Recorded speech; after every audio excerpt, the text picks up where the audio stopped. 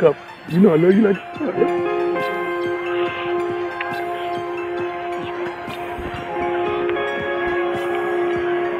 Very complex story and one we're still learning a lot about. NBC Bay Area released a story Monday afternoon detailing the incident regarding Washington and a 2016 video of a girl being sexually assaulted.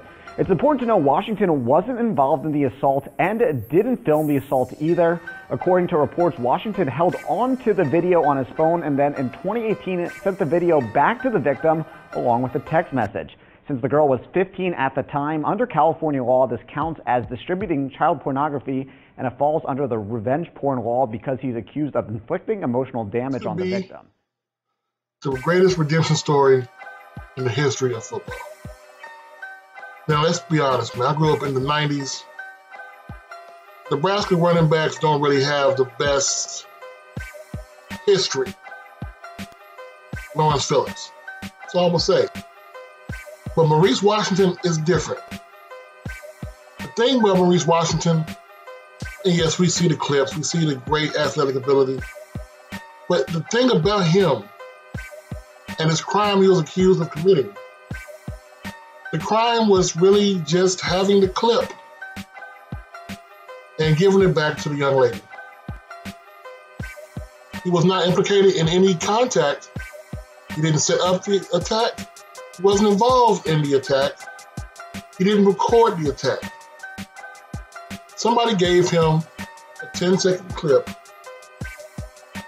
of an oral act. He kept the clip on his phone for some odd reason and then gave it back to the young lady who he thought looked familiar.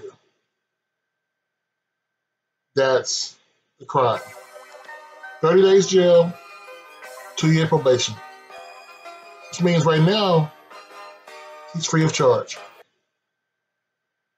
Before I hear anybody born before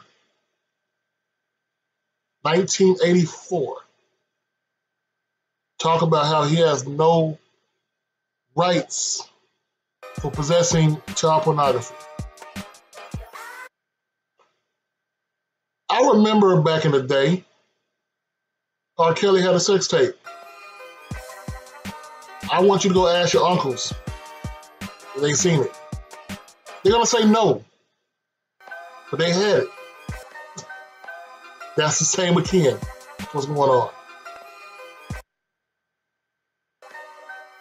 Just possessing it was something. He was a minor himself. A minor sees porn, they're going to go ahead and try to keep it. Let's be honest with ourselves.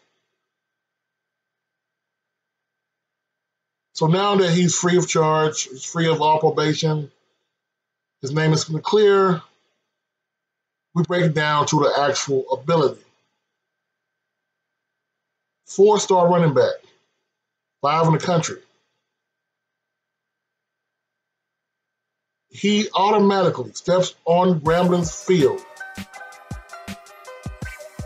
The best running back in the SWAC. There's not a question. There's not a doubt in my mind. Grambling has the best running back core. Period.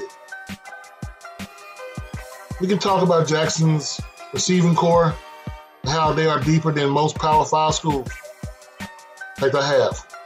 We could talk about how the coaching ability of Fred McNair to get nothing out of something out of nothing is unquestioned. I have. We could talk about the speed of Florida. I have. Or the offensive quote-unquote genius of Coach Maynard. The way to stop all of that is play keep away. If you don't got the ball, all them receivers don't mean anything. All the speed or offense don't mean anything. You have a man who was giving the Big Ten fits, catching out of the backfield, running up the middle, running on the sides, was dominating the MAC. Yeah, you see that. That's Michigan State. Do you think he's going to have problems against the Sun Belt and against SWAC? We're looking for a big game, game one, Mr. Washington. This is the redemption story that Grambling and the SWAC have been waiting for. Grambling is back. And I said it before and I'll say it again. The two-headed monster in Louisiana, last game of the season is their championship game. Because with this man on the field, you ain't getting the ball. Coach Simmons, I'm out.